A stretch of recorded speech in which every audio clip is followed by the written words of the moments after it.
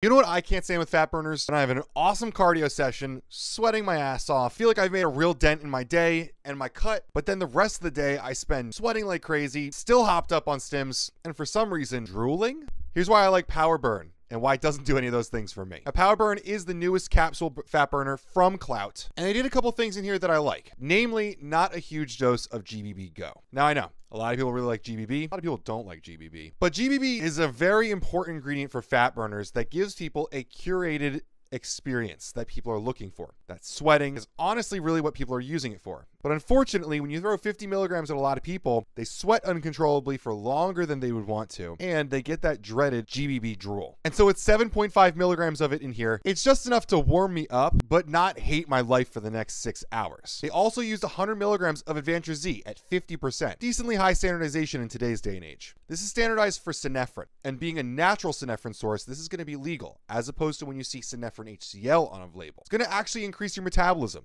Advantage Z is one of the few ingredients that I do trust for that. Does this mean you can sit on the couch, eat potato chips, and lose fat? Probably not. But will it help you along with your goals that you should already be working towards? Absolutely. Now, there's a lot of different things in this capsule, but the last thing that I'm a big fan of is the kelp. Standardized for iodine, this is an ingredient that is going to actually help your thyroid work a little bit better. For the rest of the formula, definitely check out our longer video, but for now, here's 3 reasons why we like Klout Power Burn.